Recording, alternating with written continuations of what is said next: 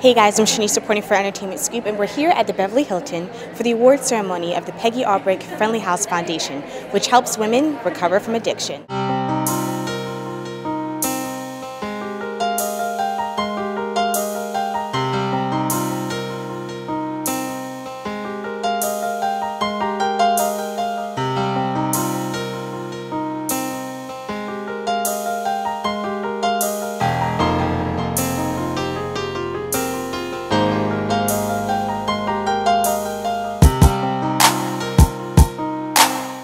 Anything that supports recovery and supports helping the alcoholic or addict who still suffers is really, really a great cause to be involved in.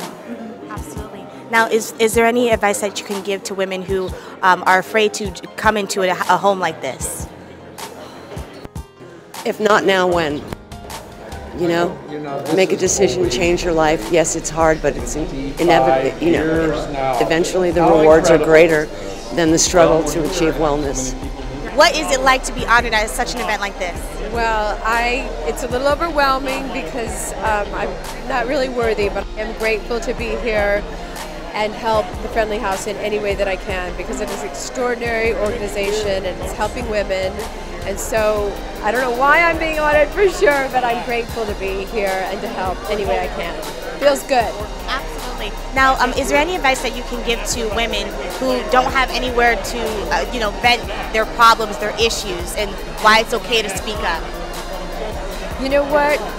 We are not walking this path alone, and all of us have, I guess, trying times and issues and things that we're working on. So I call that personal homework, and I think it's really important to have a place where women can go, like the Friendly House, that they can feel not alone and understand that they're the only ones that this is happening to, or that they're going through something. And so, to me, that's why I'm here. I'm fortunate. Addiction, we all have a lot of issues, but that's not one. But I really see how it impacts families and friendships and jobs and all the things that we value. Can go away quickly if you don't have help. What can people do to help with this cause? You can make donations on the friendlyhousela.org website. That's probably the best thing that you can do is financial support. You know, it's the first sober living facility for women in the United States, and it's been around for 63 years. It's now called the Peggy Albrecht Friendly House because of her many years and dedication to the women that come through there, and it's just an incredible, amazing thing to see these women come in who are broken and who come back and, get to tell their story at 5, 10, 15 years sober and have brand new lives. So that's what we're here for today. Exactly. Now, one more thing, you did mention that you are 13 years sober. Can you tell me how your life has changed? Oh, immensely.